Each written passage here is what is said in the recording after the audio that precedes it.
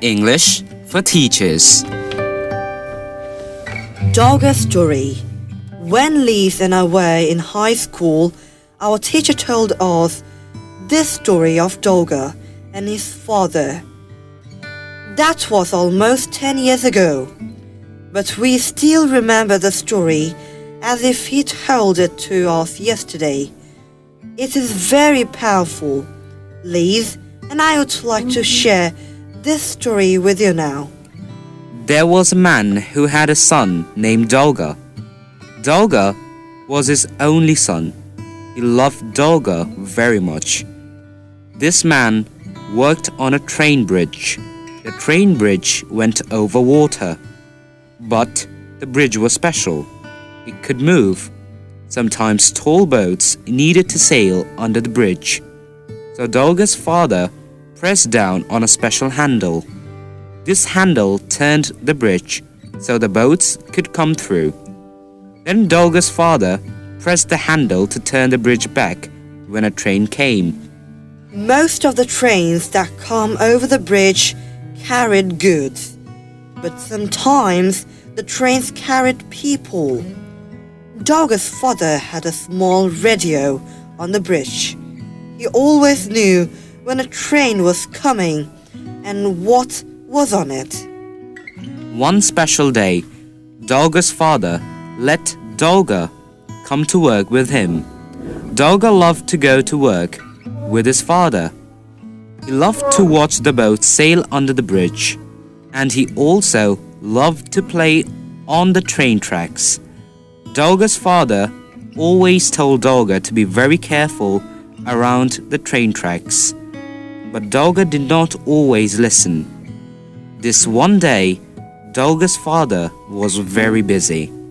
There were many boats that wanted to sail through the bridge, and Dogger's father was making sure that all of them could sail through safely.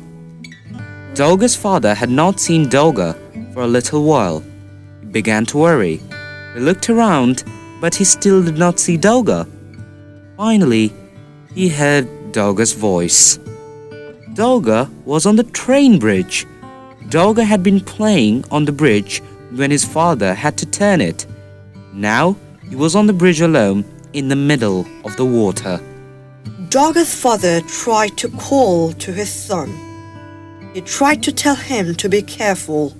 If Dogger was not careful, he could fall into the water below. Just then, Dogger's father got a call on his radio. A train was coming. They needed Dogger's father to turn the bridge so the train could go over it. And this was not a goods train. It was carrying hundreds of people. Dogger's father became very worried. He looked out at his son. The train would be there very soon. He would not have time to turn the bridge and get Dogger off before the train came. And the train was going too fast to stop. Dogger's father knew he had to choose. If he turned the bridge, the train would come before Dogger could get off. Dogger would die. But if he did not turn the bridge, the train would fall into the water. Hundreds of people would die. Dogger's father knew that what he had to do, but he did not want to do it. The train driver was calling on the radio. He wanted to make sure that the bridge was in place for the train to go over. Dogger's father told the train driver not to worry. He said the train and all the people in it would make it safely over the bridge. He looked out the window at his son Dogger one more time. He began to cry as he pushed the handle down. He could hear the train now. He could see it coming towards the bridge. The bridge continued to turn. He saw Dogger playing happily. He began to cry louder. Then, just in time for the train to come, he heard the bridge lock. He knew that the train and all the people would be safe, but he had lost his son.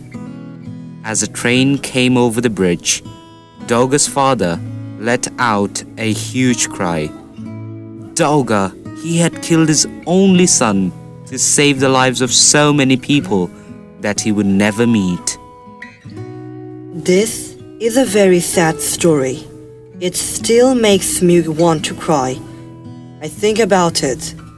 I often wonder what I would do if I was Dolga's father. Would I kill my only son to save the lives of people I did not know? Would you?